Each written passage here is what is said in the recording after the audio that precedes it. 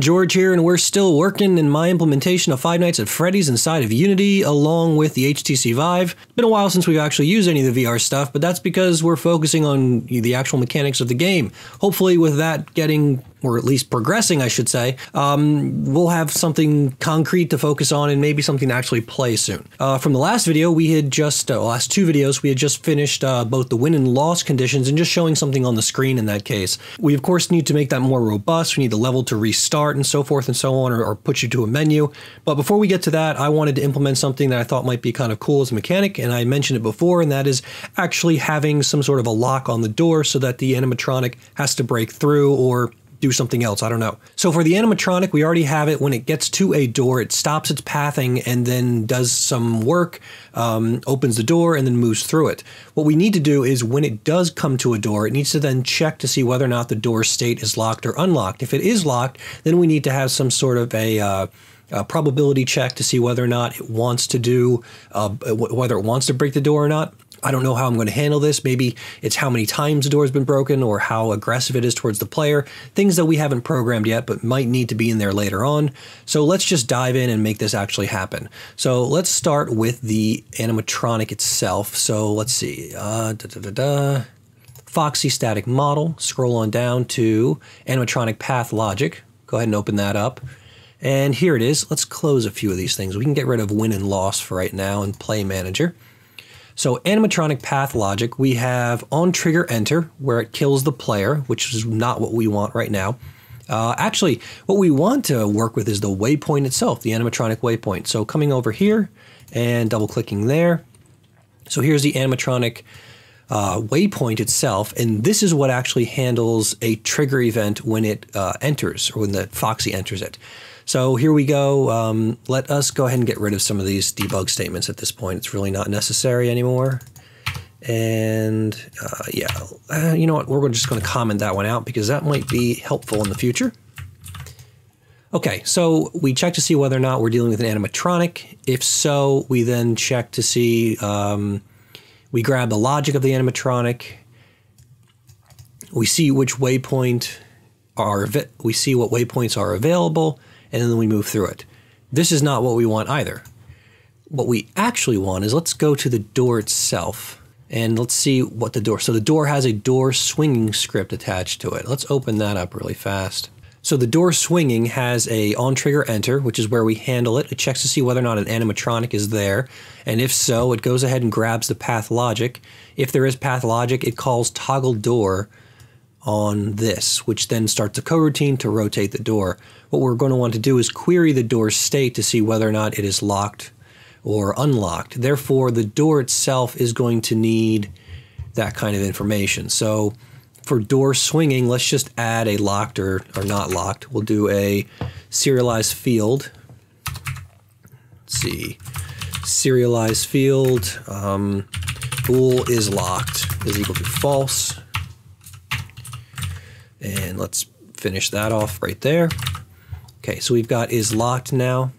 This is something that I don't believe we're going to be changing externally, so we don't need to worry about that right now. So let's go down with is locked, and inside of the on trigger enter script, begin evaluating what's going on. So if triggers an animatronic, then we're going to open the door up. What we want to do though is do a quick test to see if is locked, then we're going to do something. Else, we're just going to open the door as usual.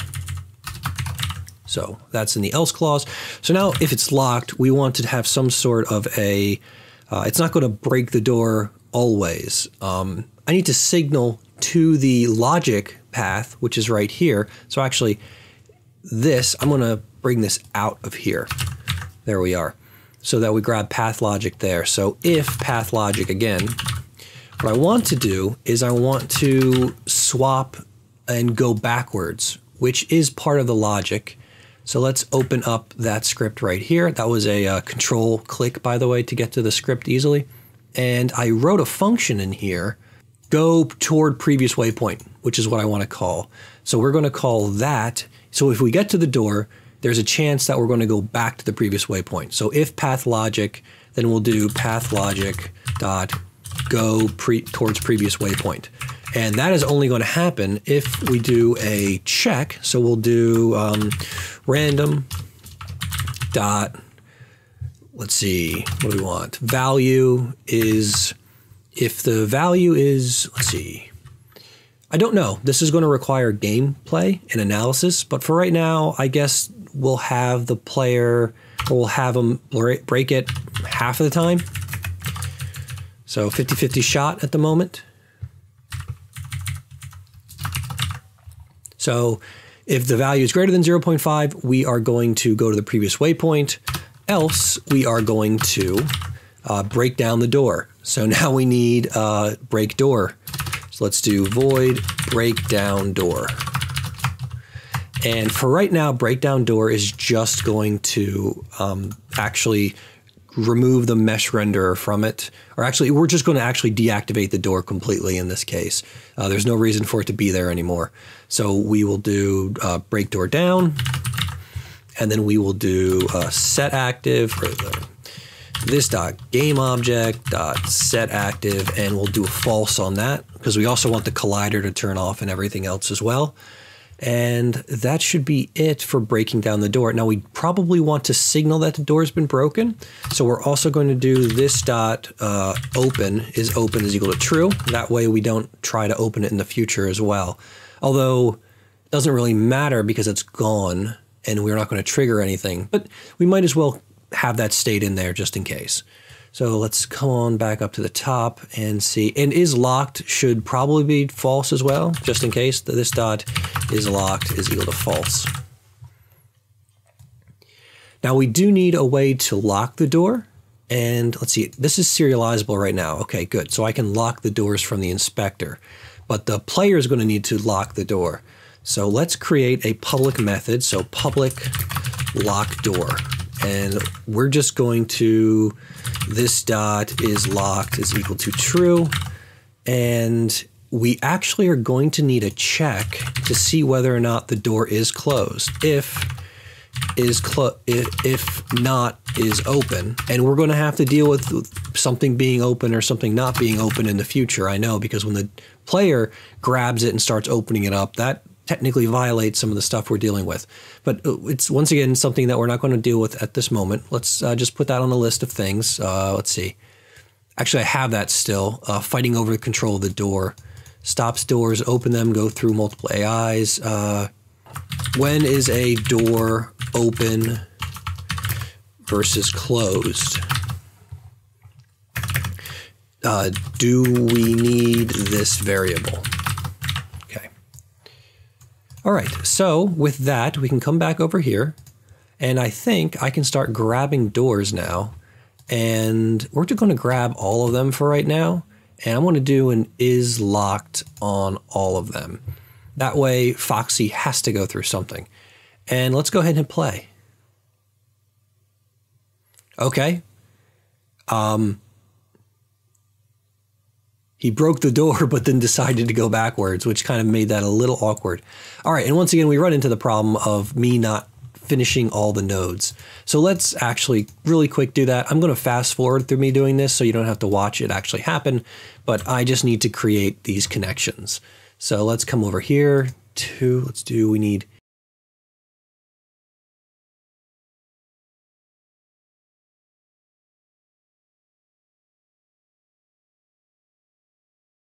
all right, so now we have all of our waypoints actually set up, so we're good to go.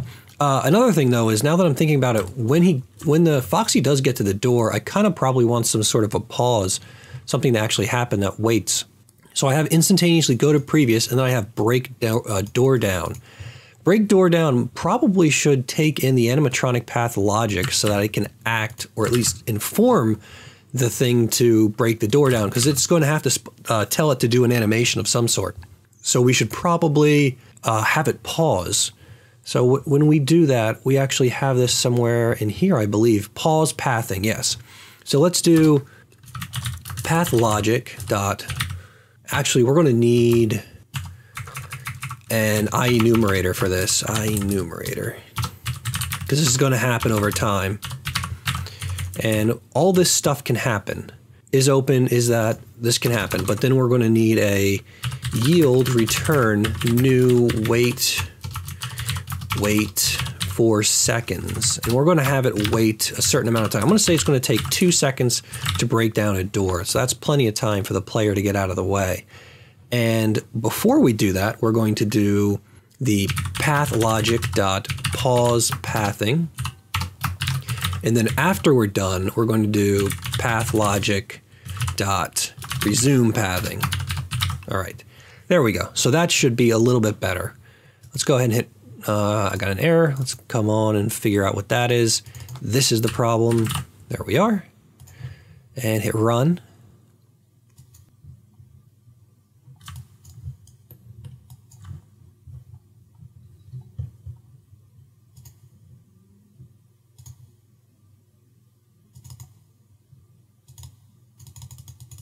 There we go.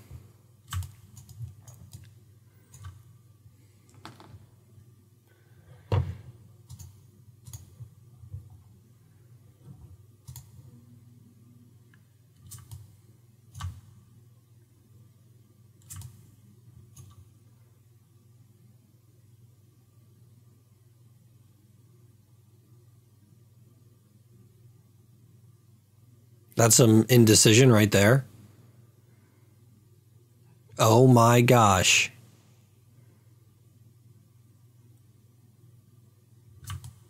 Okay, did I get an error? No, he just locked up. What made you lock up? Oh, yeah, duh. Start coroutine. That would probably be nice to actually have. So there we go. Now things will work properly, hopefully. Hit run. Broke the door, but did not go through the door. That's an interesting choice. Most likely that just has more to do with placement than anything. He probably hit the node inside of there already.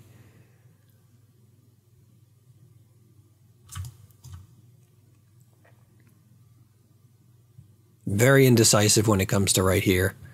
I don't understand why it loops back on the same path. There's a very low probability of it doing that.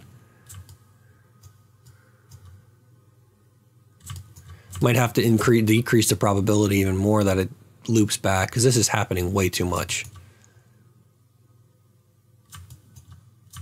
All right, so why did you just stop?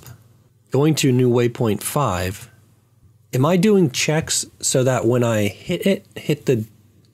when I hit the door, it shouldn't matter anymore? I've been through it. So is this a problem with the waypoint? Okay, we're going to look into this in the next video to see if there's some sort of a glitch going on, because this is long enough. Anyway, we're going to stop with this video here. We'll figure out what's going wrong in the subsequent video.